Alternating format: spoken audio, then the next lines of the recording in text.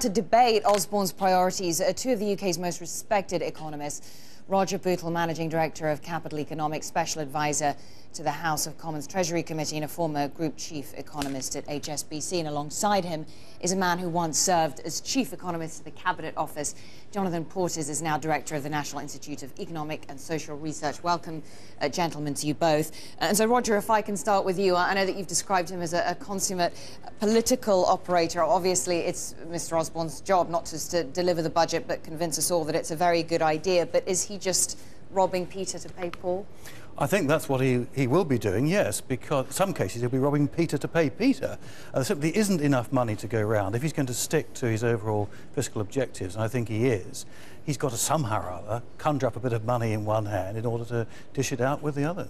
What do you think, Jonathan? Is there any room for any sort of giveaway in terms of some moderate? I think there is scope in economic terms for a significant fiscal stimulus if the Chancellor would listen. I don't think that's what he's going to do, but he could perfectly well have a temporary cut in, for example, national insurance contributions for the low-paid, which would actually do something to create jobs, or he could substantially increase infrastructure investment in the short term. Neither of those would make any difference at all to his chances of hitting his own fiscal target of balancing the budget in structural terms by 2016-17, which is quite sensibly, the medium-term target that he has his eye fixed on. Roger, do you think that there is scope for further fiscal stimulus, as Jonathan says, and, you know, that actually boosting spending on things like infrastructure? And if so, where would that money come from? Well, Jonathan and I don't disagree on this actually very much. I think the dispute is all about what the possible impact might be in the financial markets. I tend to be more worried about that than Jonathan, but I think his argument is actually a fair one. There's a good, straightforward Keynesian case for spending a bit more money in these circumstances, and if the money is properly targeted, it doesn't even offend against George Osborne's rule. However, that's not necessarily the way the markets are going to see it. And if you're particularly concerned about that, and I would be, then it's probably best not to try. And I suppose, Jonathan, to an extent, that argument is bolstered by the downgrade warnings that we've had from Fitch and Moody's. I know that you're smiling there, but I mean, I suppose there are those that are concerned about the impact that that would have on UK borrowing costs. I don't think anyone takes the rating agencies remotely seriously, and I think on this, Roger and I agree. Of course, we should, and I agree with Roger. We do have to be concerned about financial markets in general. The idea we should worry about the rating agency downgrades. Remember, as I pointed out in a blog post, Fitch were the ones who in late 2007 said that AAA subprime mortgage securities were absolutely fine. There was nothing to worry about. Why would you pay any attention to them? No, but they still make some valid points about the state of the UK economy right now. They say that we're vulnerable to possible shocks in the Eurozone. It's correct, but then also, I suppose, to an extent, this boosts the argument for George Osborne staying the course in terms of fiscal consolidation. No, I don't think so. I think that the weakness of growth, and in particular the prospect of sustained high unemployment, I'm not that worried, to be honest, about growth in the next year or so. That's going to be a little, hopefully positive, but not racing away.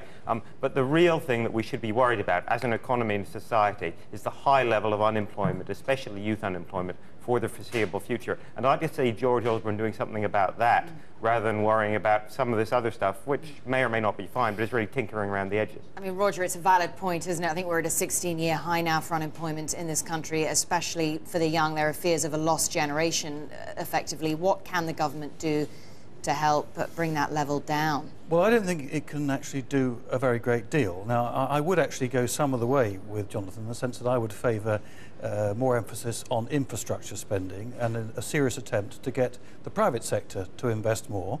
And that may take a little bit of public money. But the biggest contribution that the government can make to bringing unemployment down in the long term is getting this economy right.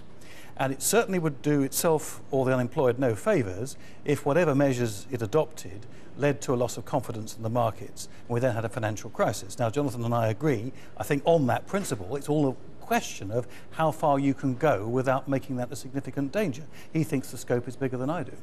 And so, Jonathan, I mean, is that something to be wary of? The impact that if the UK's debt servicing costs were to rise, you know, suddenly it would be a very different story. The Chancellor perhaps does have some breathing space now, but that could all come to an end.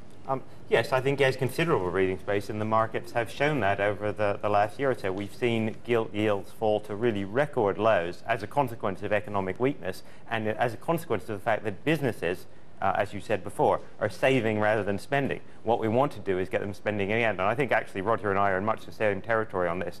A targeted boost of infrastructure spending would not offend the markets and would actually do something about creating jobs and hopefully getting the private sector to invest as well. Is that what needs to happen to give the private sector, to give businesses the confidence to actually invest the money that is just sitting on their balance sheets? Well, I think the problem is actually bigger than that. The question, though, is really rather, given that so much that is affecting us is coming at us from the outside, about which the Chancellor can do absolutely nothing at all, the right question to ask is, what can he do? What can he usefully do? I don't think it's a position where the Chancellor can transform the economy or transform investment. He simply can't do that. But if there is scope to make a bit of a difference, then surely he ought to take that scope. But that is a big risk, to say there's scope to make a bit of a difference, and yet you would be, spending money and you just can't determine how effective the end result would be. Well, let's be clear about this. I mean, I'm not talking about significant amounts of money. Okay. How much are you talking about? A few billion, okay. Very little. And indeed, this is, I think, the main story to come out of today. All sorts of news channels and newspapers, including this particular channel, will be trumpeting these various measures as though they're actually quite big. And frankly, just about everything is going to add up to peanuts. We won't be trumpeting anything, Mr. Bootle, not to worry. He's playing with very small amounts of money. I think the really big influence on both his budget and the economy is what's going on outside. Okay, so if what's going on outside is the big influence, then, Jonathan, what is the point? I mean, how much difference can fiscal stimulus make? I think it cannot transform the economy overnight, and Roger's quite right about that, and we do need to be wary about what's going on abroad and be aware of the risks.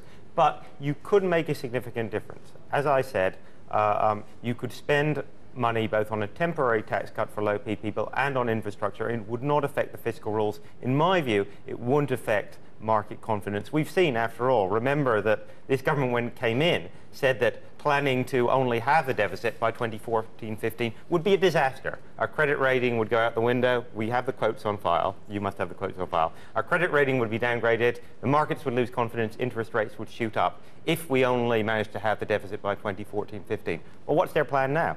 It's to do exactly that.